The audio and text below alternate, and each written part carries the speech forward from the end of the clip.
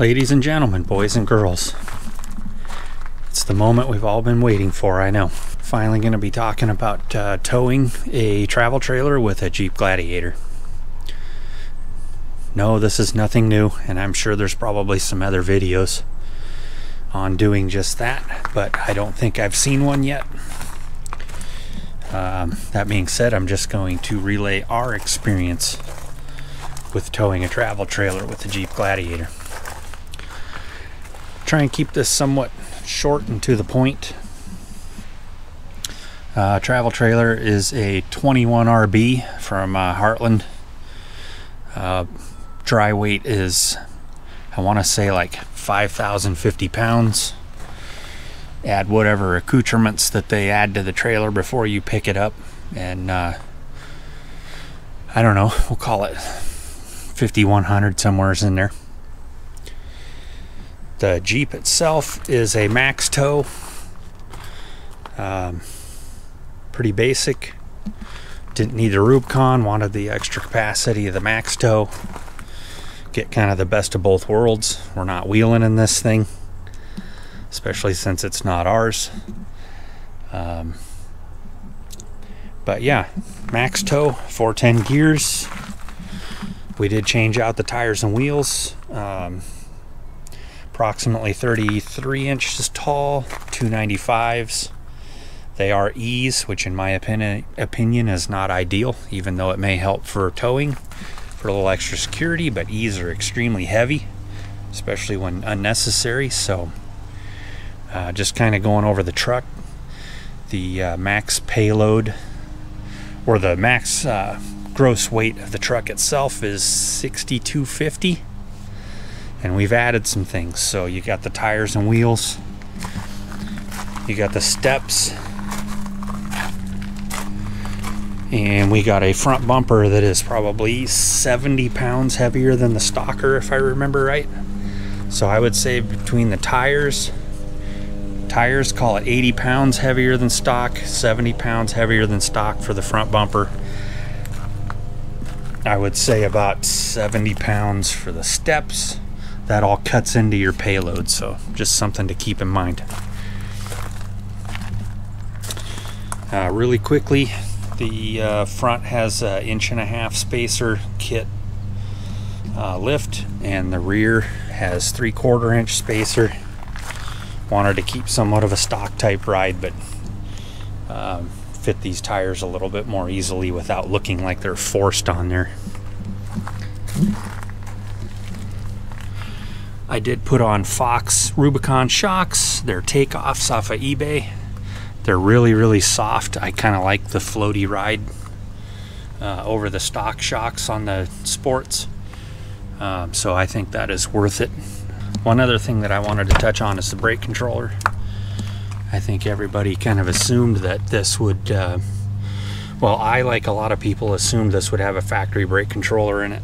And we're halfway through 2020 and there still is no factory brake controller, although there's rumors of it being available for pre-order. Got tired of waiting. Ended up putting in a trusty Prodigy P3, which I think is one of the best brake controllers on earth. If y'all haven't seen my other video, that's where I ended up sticking it. Works 100% flawlessly. So I guess I'll cut right to the chase on weights. We did get a chance to scale this. Now, I did not get a individual weight on the Jeep itself, which I'm kind of bummed out about, but it just wasn't convenient. Scaling the truck by itself with the trailer hooked up, we had 6,150 pounds. Gross weight of the truck is 6,250, so call it 100 pounds. We were at a 1/4 tank of fuel, 3 people on board, and 1 dog. To be fair, the truck bed was loaded down full of stuff. Grill, cooler, 5 gallons of fuel, table. There was a few other things back there. Moral of the story, that stuff could have been moved if need be from the truck bed into the trailer. The gross weight on the trailer is, I believe, 7,430 pounds. The trailer by itself, axles on the scale, was only 5,600 pounds.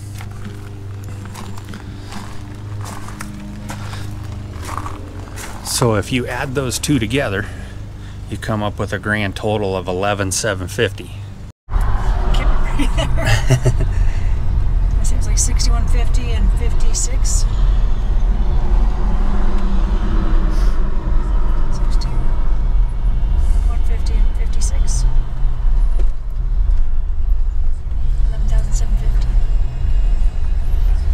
11,750. 11,750. The numbers that. Our grand total is 11,750. The gross combined on a max tow Gladiator is 12,800 pounds. So we do have a little bit of wiggle room there, 1,000 poundish, but that doesn't leave much more room for getting any trailers that are much bigger than this. I'm not a Facebooker, my wife is, and I think she's been on the Gladiator page for quite a while now, and I guess it's routinely asked, can I tow this with my Jeep Gladiator? All different kinds of trailers that she sees posted on there, and the general consensus is for most of the stuff she sees, the answer is no. You're not going to tow a 9,000 pound 30-foot travel trailer with a Jeep Gladiator unless you're crazy. I don't have the hitch installed right now, but I will post a picture of it. We're using an equalizer 4-point. It's one of the most simple, awesome hitches on earth. The weight distribution is great, and the anti-sway properties of that hitch are absolutely amazing. So I will say that with our combination and the approximate, we'll call it 650 to 700 pounds of tongue weight is what I'm guesstimating. We have 6 washers in the tilt for the head of the equalizer hitch, and that puts enough preload on the bars to keep the Jeep close to unloaded dimensions on the fenders to the ground, and definitely not picking the rear axle up. There's not too much preload there. I will say that having as much preload as you can get without jacking the back of the truck up helps with the bounce of the soft rear suspension. We first started with 4 washers in the hitch head, and it rode okay, but the rear suspension had a lot of bounce in it.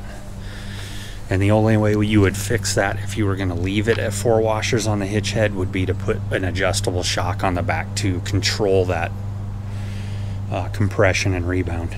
Neighbor has their lawnmower going. I tell you what, if it's not a weed whacker, it's a leaf blower. If it's not a leaf blower, it's a lawnmower. If it's not a lawnmower, it's an airplane. The world sure is noisy sometimes. So I think I'm going to go over a couple of pros and cons. Well, first let me state the driving feel pulling this trailer, which is, we'll call it 6,000 pound trailer. It is extremely comfortable going down the road. There's nothing sketchy about it. There's no pronounced sway. It rides really good for the weight. You do not have to hold onto the steering wheel with a death grip, and nor would I ever tow anything like that, and nor should anybody ever have to deal with anything like that. And yes, I have seen people show up at a campground or wherever they're going with a trailer, and they were scared to death of what they were towing. Do your homework. Find somebody knowledgeable to help you set your stuff up, and you will be a lot happier in the long run. This combination tows extremely well and very safe, and stops on a dime. To add along to the driving feel, all the other truck and trailer combinations that we've had before this one, my wife has never driven it before. She's never towed anything before in her life, and we just got back from a 1,200 mile trip, and I would say the wife drove this trip 500 miles out of those 1,200 miles, maybe even half. And she was completely comfortable doing it. Of course, a little bit nervous, anybody would be. But she did it, and she did a fantastic job. I'll try and show a clip of that happening. But this combo tows so well that even Mrs. Black can drive it down the freeway. This is her first trip ever of doing stints out on the highway with the trailer on. So, very proud of her for that. The transmission, 8-speed automatic.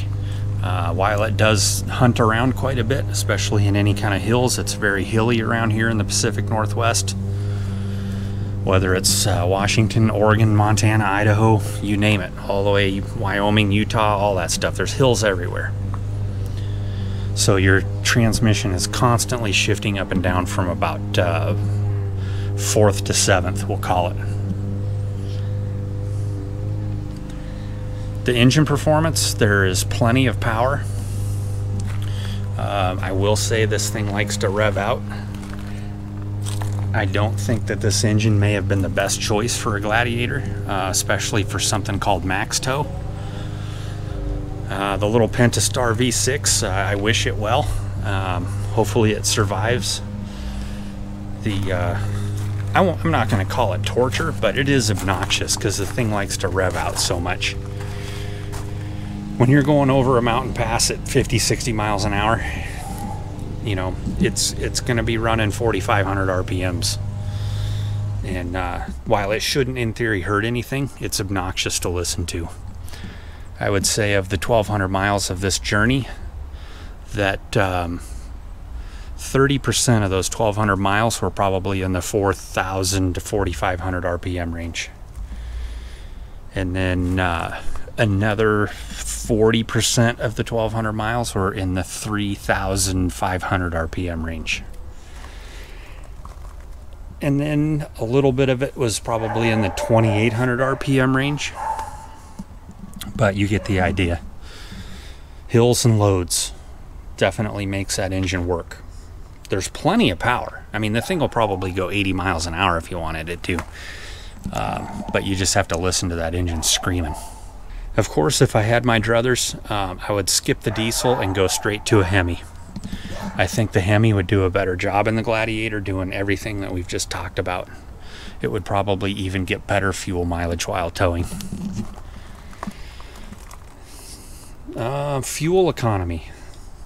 So what did we say? 11,750 pounds. Mountain passes, headwinds, you name it. This 1,200 mile trip, I would say that we averaged about maybe 9 miles to the gallon. It's probably closer to 8.8. No, I didn't hand calculate it, and no, I didn't map out every fuel load and range and all those good things because, well, it just takes away from the whole experience of being on vacation. But I will give you a rough guesstimation of about 8.8 to 9 miles to the gallon over 1,200 miles in the Pacific Northwest. I'm sure there's something that I'm forgetting to tell you guys that I wanted to say. If it comes up to me later, I'll maybe add my own comments to the comments section. If you guys have any questions or concerns about this rig, feel free to post them up and I'll answer them as best as I can. I'm going to post up some video of driving the thing and you know, inside, outside, from the dashboard, outside of the Jeep, climbing some mountain passes, cruising down the freeway. So if you're really bored, check it out. If not, I don't really care. Most of my videos, I don't care what anybody does with them. Try and put out decent amount of information, but just kind of do this stuff for fun.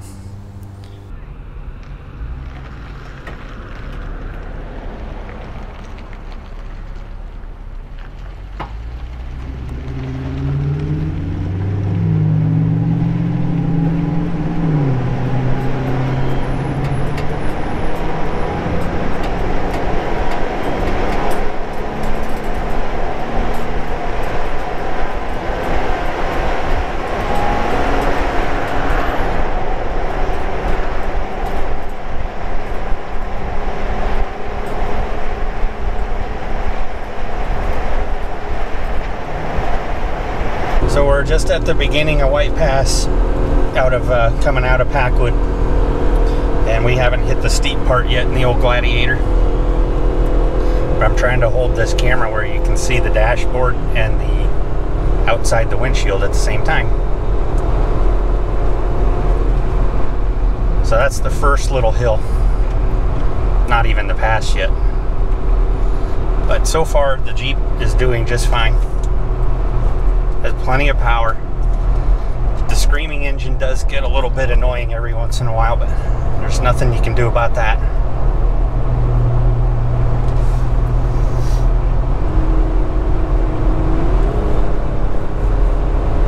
So far we've had no problems going the speed limit. We're actually going a little bit above the speed limit right now. There's actually another Jeep behind us that's going to be probably excited to get around us. The White Pass going up the steep parts is 2 lanes same direction, so that helps a lot.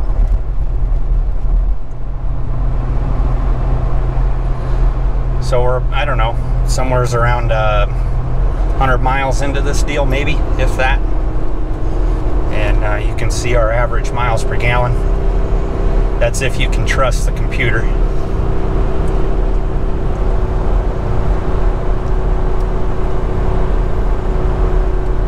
So I'm just trying to kind of let some of these people by now. All right, 50 miles an hour in here.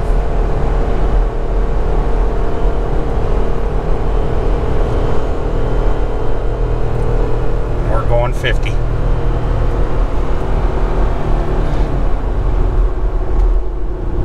This corner kind of sucks because it takes all your momentum away right where you need it most.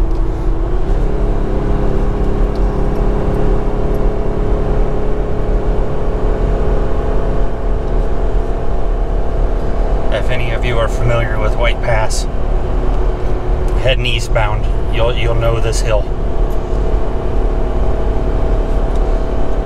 I would guess I'm not even at half throttle.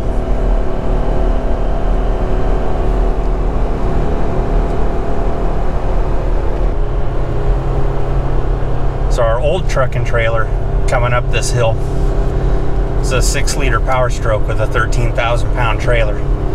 You had to drive it for all it's worth, but you couldn't floor it. But you definitely wanted to keep your momentum up. This combination is much more manageable.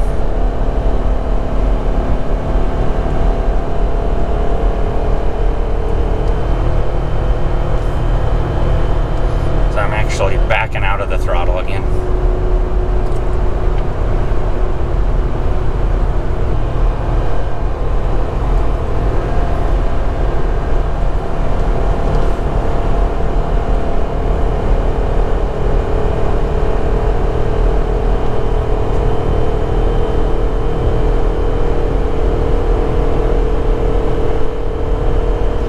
To my surprise, I don't think there's anybody behind us.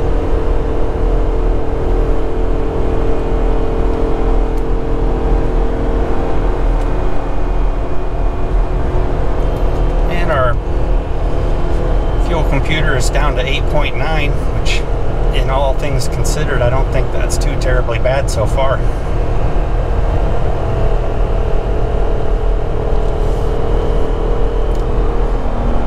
Say so myself.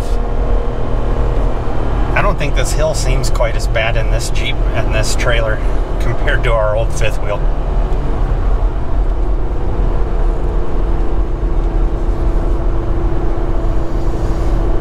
But in all seriousness, we're comparing about 21,000 pounds to what I would guesstimate at this time to be probably around 11,000. If we get a chance on this trip to find some scales, we'll try and get on there and see what at least see what our total weight is.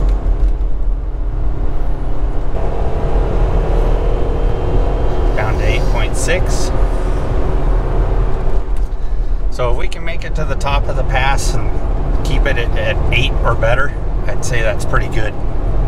And I'm guessing by the time we coast to the bottom, it'll probably come back up into the 9s.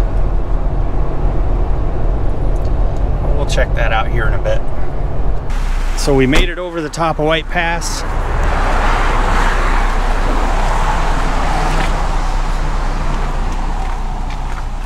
Could you see big cliffs?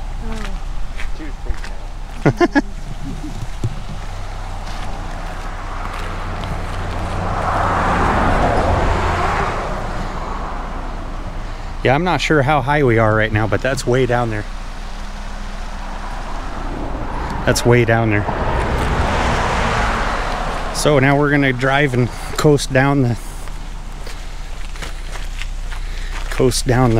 what would be the east side of White Pass on Highway 12.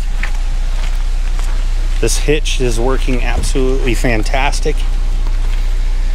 Isaac and I did run that hitch up to 6 washers on the tilt. Preloads this thing quite a bit more, or a lot level.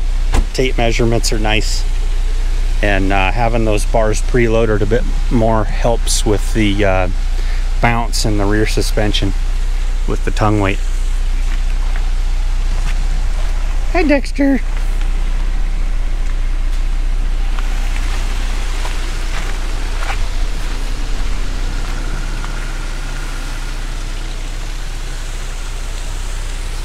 Try not to get squished.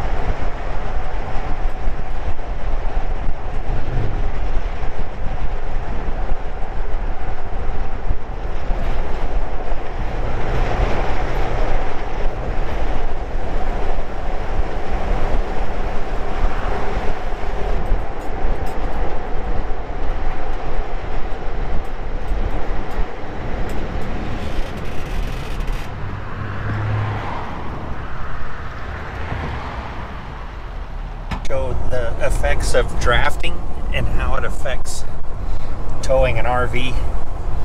And some people don't like doing it, some people do like doing it. Our Jeep has adaptive cruise control on it, so we just turn that guy on and let it pick its deal behind whatever truck's in front of us. But the Jeep does not get very good gas mileage towing. It's shaped like a brick, of course, and then we've got a huge wall behind us. So on this trip of 1,200 miles, we've had like a high of 10 miles to the gallon and a low of 8 miles to the gallon. And we've been kind of, well, call the average right in between there. But if you can stay behind a truck like this and you don't mind it, these roads are pretty clean, so it's not like we're getting sandblasted. You can gain a lot of range and a lot of miles per gallon back if you just cruise. You can only go so fast in a Jeep Gladiator. It just doesn't have the aerodynamics or the fuel efficiency to pull any faster than about 60 to 65. There's even a huge difference from 60 to 65. One of the questions that I get asked a lot is why a Jeep Gladiator? And that is a good question. So the big thing, we've had a couple different diesels, another gas F-150. The realistic reason is why a Jeep Gladiator is, well, none of us wants to drive a full-size truck around here as a daily driver. The last couple full-size The last couple full-size trucks that we had, honestly, they just spent most of their years sitting in the backyard, only being used as a tow truck. And that's fine for some people that want to have that kind of money tied up into a rig that's just sitting there, but we wanted something that would be a little bit more, you know, daily user, but still be able to tow this trailer around on occasional trips. Between this, the Ford Ranger, Chevy Colorado, and not even really the Tacoma, because the Tacoma doesn't have a high enough tow rating, I would say our second choice probably would have been the Ranger. I'm kind of regretting not trying the Ranger. I like the concept of the Ranger. I like the concept of the EcoBoost, and yes, I have driven them before. And the EcoBoost drives much like a diesel does. So if you don't like high revving stuff and whining engines that are screaming all the time, that might have been a better option. But overall, we went with the Gladiator because it had a good tow rating for what we were wanting to do with it. It rides pretty good as a daily driver, and it does what we do use it for. These vehicles are mainly used for my wife's business, so me getting to drive it on occasion is just a perk of that operation. So to be all completely fair, your towing experience might well be a whole lot better and a whole lot nicer with a bigger truck with a more powerful engine. You know, if I had to pick to have a vehicle just laying around in the backyard, it probably would be an EcoBoost F-150. That being said, I would love to sample a Gladiator with a Hemi in it. We could possibly entertain checking out a Gladiator with the 3-liter Eco Diesel in it. But I would prefer to kind of stay away from diesels after owning 2 or 3 of them in a row. So yeah, we kind of just chose the Jeep Gladiator as a fun all-around vehicle that could tow this trailer on occasion, but that's not its primary duty by any means. It does do it extremely well and very safely.